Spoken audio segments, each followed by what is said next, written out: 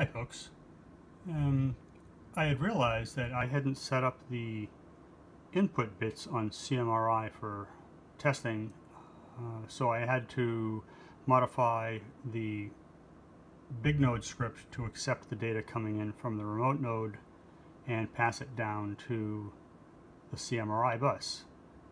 I have two sensors set up on the Burke Yard Office remote node. You can see here I've got two sensors set up in JMRI as a CMRI sensors.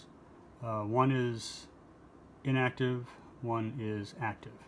Now if we pan over to here, we can see that temporarily I have jumpered the sensors for the switch position for switch number 2. Now if I take this and move this over to switch number 1, grounded that out, and then wander back over here, we can see that it has reflected the first one is active and the second is inactive.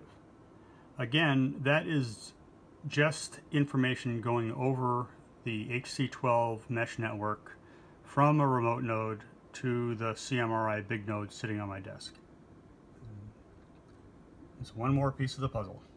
Till next time.